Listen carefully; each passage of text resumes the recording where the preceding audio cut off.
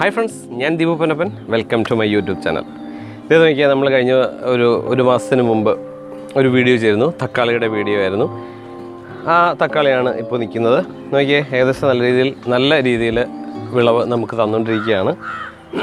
പക്ഷേ ഇതിന്റെ ഇപ്പോഴത്തെ വലിയൊരു പ്രശ്നം എന്ന് പറയുന്നത് ഈ വെള്ളീച്ചയുടെ പ്രശ്നമാണ്. ദേ ഇങ്ങോട്ട് നോക്കിയേ. ഇത് കണ്ടോ? ഇവിടെ എല്ലാം ഇങ്ങനെ വെള്ളീച്ച ഇതിന്റെ താഴ്വശത്തെല്ലാം കണ്ടോ?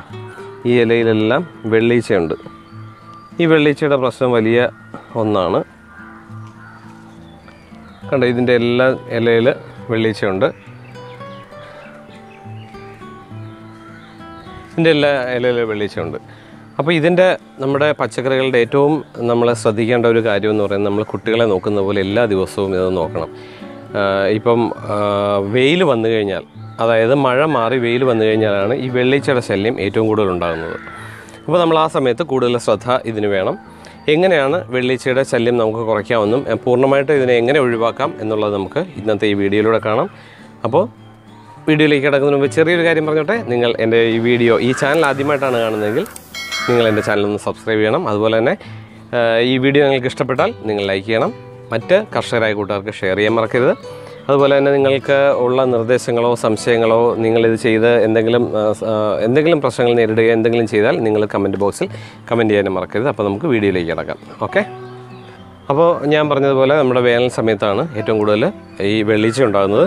വെള്ളീച്ചയ്ക്ക് നമ്മൾ പെട്ടെന്ന് നമുക്ക് ചെയ്യാവുന്ന ഒരു കാര്യം എന്ന് പറയുന്നത് ഡെയിലി നമ്മൾ നനയ്ക്കുമ്പോൾ ഈ ചെടി കംപ്ലീറ്റ്, അതായത് ഇലയുടെ താഴ്വശവും മുകൾവശവും എല്ലാം ചേർത്ത് നന്നായിട്ട് നനയ്ക്കുക എന്നുള്ളതാണ്. അതുപോലെ തന്നെ നമ്മൾ ഡെയിലി കഞ്ഞിവെള്ളം, നമ്മുടെ അരി വെച്ചതിന് ശേഷം വരുന്ന കഞ്ഞിവെള്ളം ഇത് സ്പ്രേ ചെയ്ത് ഇലയുടെ അടിയിലൊക്കെ സ്പ്രേ ചെയ്ത് കൊടുത്തു കഴിഞ്ഞാൽ ഈ ഇലയുടെ അടിയിൽ അതങ്ങ് പറ്റിപ്പിടിച്ചിരിക്കുകയും ഈ വെള്ളീച്ച ഉൾപ്പെടെ ഇത് അടന്നു പോവുകയും ചെയ്യും. പിന്നെ അതുപോലെ തന്നെ നമുക്ക് വേപ്പെണ്ണ ഉപയോഗിക്കാം. അത് വേപ്പെണ്ണ എങ്ങനെയാണ് ഉപയോഗിക്കുന്നത് എന്നുള്ളത്, നമുക്ക് എങ്ങനെയാണ് സ്പ്രേ ചെയ്യുന്നതെന്നുള്ളത് നമുക്കിപ്പോൾ കാണാം. അപ്പോൾ ഇത് നമ്മുടെ വേപ്പെണ്ണയാണിത്. ഈ വേപ്പെണ്ണ ഒരു 2 ml 1 ലിറ്റർ വെള്ളത്തിലെന്ന കണക്കിലാണ് നമുക്കിത് മിക്സ് ചെയ്ത് കൊടുക്കേണ്ടത്. അപ്പോൾ ഇതെടുത്തിട്ട് വേണം നമുക്ക് സ്പ്രേ ചെയ്യാൻ.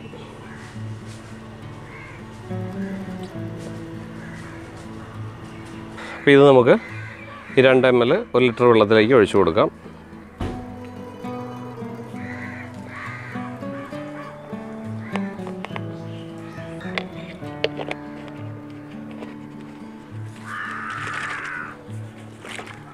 നമുക്കിതിനി സ്പ്രേ ചെയ്ത് കൊടുക്കാം. സ്പ്രേ ചെയ്യുമ്പോൾ ഞാൻ എപ്പോഴും പറയുന്നത് പോലെ തന്നെ ഇത് മുഴുവൻ ഈ ഇലയും താഴ്വശവും എല്ലാം മുഴുവൻ നനയത്തക്ക രീതിയിൽ നന്നായിട്ട് സ്പ്രേ ചെയ്ത് കൊടുക്കണം. ഇലയുടെ അടിഭാഗം ഉൾപ്പെടെ നനയത്തക്ക രീതിയിൽ വേണം നമ്മൾ ഇത് സ്പ്രേ ചെയ്ത് കൊടുക്കാൻ. അതുപോലെ ഓരോ ആഴ്ചയിലും ഇങ്ങനെ നമ്മുടെ ഈ വേപ്പെണ്ണ മിശ്രിതം ഒന്ന് തളിച്ചു കൊടുക്കുന്നത് സ്പ്രേ ചെയ്ത് കൊടുക്കുന്നത് നല്ലതാണ്. കാരണം ഒരു തരത്തിലുള്ള ഒരു കീടബാധയും ഉണ്ടാകാതിരിക്കാനായിട്ട് ഇത് സഹായിക്കും. അതുപോലെ നമ്മളിത് ചെയ്യുന്നത് രാവിലെയോ വൈകുന്നേരമോ ഉള്ള സമയം വേണം തിരഞ്ഞെടുക്കാനായിട്ട്. പിന്നെ വേറൊരു കാര്യം ശ്രദ്ധിക്കേണ്ടത്, നമ്മളിത് നനച്ച് കഴിഞ്ഞാൽ, അതായത് ഇത് സ്പ്രേ ചെയ്ത് കഴിഞ്ഞാൽ പിന്നെ നനയ്ക്കുമ്പോൾ ഇലയിൽ വെള്ളം വീഴാൻ ആയിട്ട് ഇടവരരുത്. ഒരു 2 ദിവസത്തേക്ക് ഇലയിലൊന്നും വെള്ളം വീഴാൻ അനുവദിക്കരുത്. അല്ലെങ്കിൽ നമ്മൾ ഈ സ്പ്രേ ചെയ്തിരിക്കുന്ന സാധനമെല്ലാം ആ വെള്ളത്തിലൂടെ തന്നെ അങ്ങ് ലയിച്ചു പോകും. അപ്പോൾ അതുകൊണ്ട് അത് ചെയ്യാതെ നമ്മൾ 2 ദിവസം ഇലയിൽ വീഴരുത്. അതുകൊണ്ട് മഴയത്തൊന്നും ഇത് ചെയ്യാനായിട്ട് ചെയ്യരുത്. മഴയൊന്നും ഇല്ലാത്ത സമയത്ത് അല്ലെങ്കിൽ അല്ലാത്ത സമയത്ത് വേണം ഇത് സ്പ്രേ ചെയ്ത് കൊടുക്കാൻ. അപ്പോൾ തക്കാളിയിലെ വെള്ളീച്ച എങ്ങനെ കളയാം എന്ന് നമ്മൾ കണ്ടു. ഈ പറഞ്ഞതുപോലെ നല്ല രീതിയിൽ നന്നായിട്ട് ആ ഇല മുഴുവൻ, അതായത് ആ ചെടി മുഴുവൻ നനയത്തക്ക രീതിയിൽ വേണം നമ്മൾ ഇത് ചെയ്യാനായിട്ട്. ഞാൻ പറഞ്ഞ പോലെ ഇത് മാത്രമല്ല, നമ്മളെപ്പോൾ നനച്ചാലും അത് മുഴുവൻ നനയത്തക്ക രീതിയിൽ വെള്ളം നനച്ച് കൊടുത്തു കഴിഞ്ഞാൽ നമുക്ക് ഒരു പരിധിവരെ ഇതിനെ ചെറുക്കുക തന്നെ ചെയ്യാം. അപ്പോൾ എല്ലാവർക്കും എൻ്റെ വീഡിയോ ഇഷ്ടപ്പെട്ട് കാണുമെന്ന് ഞാൻ പ്രതീക്ഷിക്കുന്നു. അപ്പോൾ വീണ്ടും നല്ലൊരു വീഡിയോയിലൂടെ അടുത്ത ദിവസം കാണാം. അതുവരേക്കും ബൈ.